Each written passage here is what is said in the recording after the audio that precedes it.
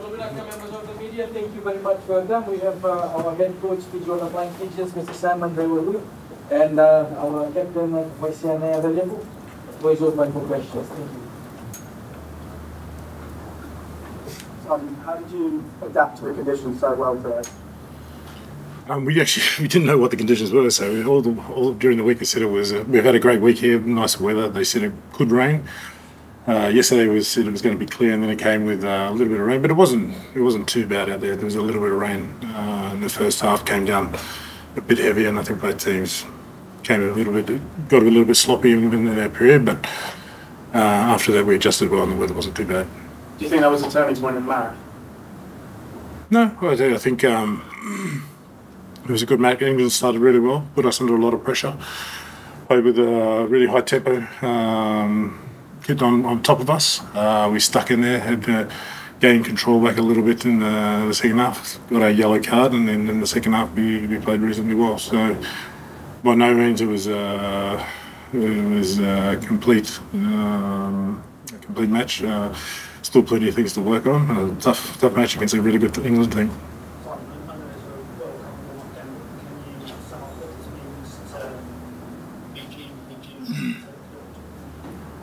Firstly, we don't get to play Twickenham too often, so to firstly have a match at Twickenham against England is a great honour for us.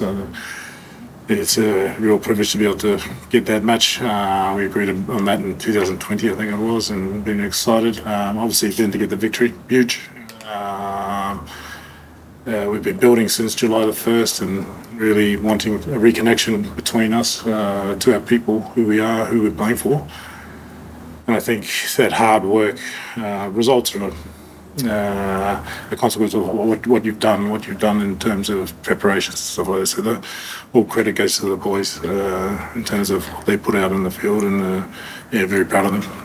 Was any part of you surprised that how comfortable you seemed at the end when you were 8 points up?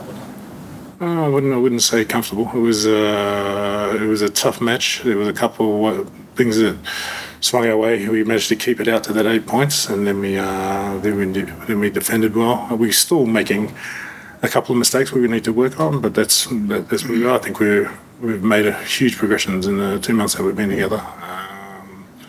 It's been a really good journey, and just really proud now. It's a very good England team playing away from home at Twickenham. It's a proud day for us. Simon, I was wondering if you could give us a sense of just the positive changes that have been happening in Fiji and rugby generally over the last couple of years. What's been going right? Yeah, I think we're always working to get better. I think it's as a developing nation, you're always trying to catch up, get onto the same stature as the developed nations. We've obviously had success with the sevens. We've had success with the 15s, but with the 15s, it's more about building consistency. So I think our boys playing overseas, getting that experience playing at the highest level, and the draw has been huge for us. The 2 years they've been involved, we've been able to expose between 40 and 50 players to playing at the highest level, Super Rugby. And that showed in the amount of players that were selected in this World Cup squad. We've got a good balance, real good connection between the players.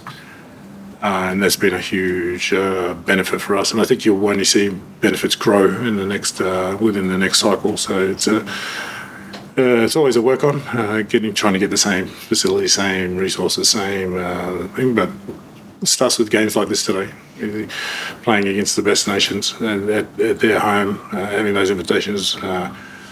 We've had a preparation where we've had obviously Tonga, Samoa and Japan, and then be able to play the home nations France and then England is huge for us. It's something that we traditionally don't have. So it's when you get to play the best in the world, you get to measure where you're at.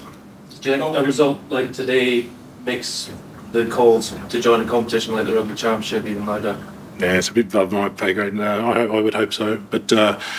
If we keep on doing the right things, putting ourselves in the right place, results, keep on growing our infrastructure back in Fiji.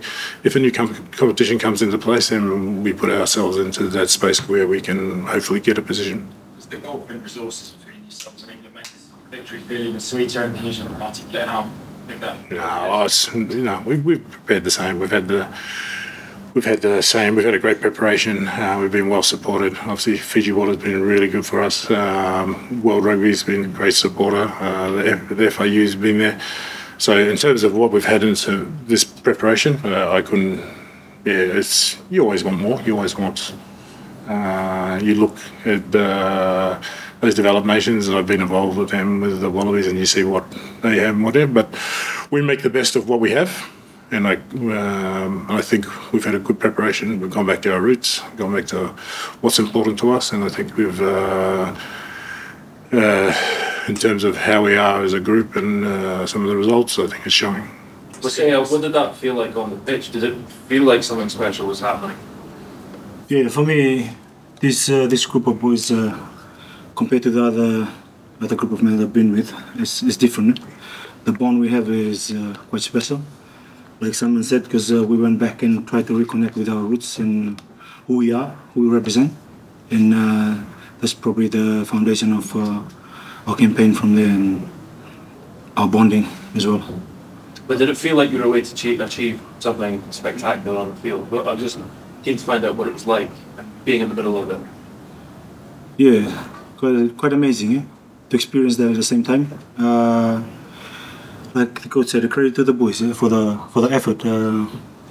That's what we trained for this week, with a winning mindset coming into this game. If we want to make history, we have to work hard for each other, and that's what we did today, and we executed it well. Did you sense the big patch of Fiji supporters on the ground? Absolutely. Shout out to all the supporters, Fiji supporters. Thank you for getting behind the team. You had that disallowed try in the first half, but how much confidence did that give you that England's defence sort of had gaps? Like I always say to the boys, there's going to be mistakes. There's only going to be. We have to go next focus. We refocus every time because game goes on. That's how we take it. On the TV, you've seen Georgia winning, you've seen Italy winning, you've seen Fiji winning at Twickenham. Does it feel like the kind of old order is a difference in Paris? Yeah, I think the improvement with the developing nations is real. I think Georgia's made huge strides over the last cycle. In terms of infrastructure, their team, Italy, great young team, playing some really good rugby. So I think there's the gap is closing. So that's good for rugby in general in the world, and I think it's good for all the nations. So I think it's been really good to watch the progressions of those teams that traditionally struggle. And I think it comes down to preparation. A lot of times we struggle because we come in a week before. So we've had an even playing field this time. We've been there together. We've been together. What is it now? 7-8 weeks, and you see the benefits when you get to like prepare at the same sort of level. So yeah, it's proud of all the nations in terms of what we're going on. I think I think it's going to be the closest World Cup in terms of what the games in history. Yeah, I just want to thank the World Rugby for giving us this opportunity. Yeah? Credit to them because Fiji Rugby needs more of this to get experience and to show the world how we're capable of playing rugby. Simon, what do you think Wales will make of watching that today?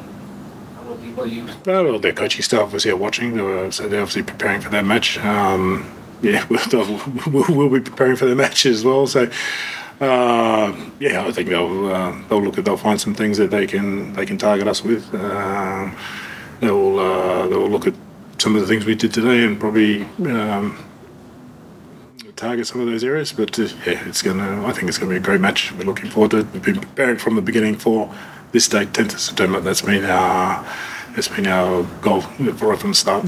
Last two questions. Simon, you touched on it earlier about the Drua playing in the Super Rugby. I noticed, I thought you guys were much more physical fronting up more than I've ever seen. Do you think the physicality part of it's the natural progression of you playing in Super Rugby, or you guys actually been targeting that part of the game because it maybe might have been something that it's something that we've targeted. You use Xabi as an example as well. When they were in the Super Rugby, Argentina seemed to be more competitive. When you have a group of players that get to play together in preparation in a competition like Super Rugby, you can only have benefits from that. And I think that is part of it. I think part of it is we've concentrated on areas that teams have traditionally targeted us.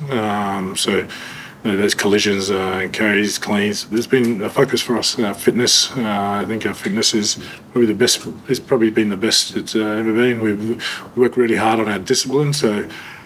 Maybe it's not just a case of fitness and discipline. Yeah, so these are things that we've targeted, but we also want to keep our identity, who we are. We're Fijians and how we play the game. We enjoy it. A lot of people think that Fijian style rugby is like throwing it around and offloading and anything, but Fijian rugby is also about collisions and winning the game line and defence. So I think we target those areas, and I think we still need a lot of work. It's not something that you can bring in and get perfection within the 3 or 4 months, but it's a continuation of what we're trying to build.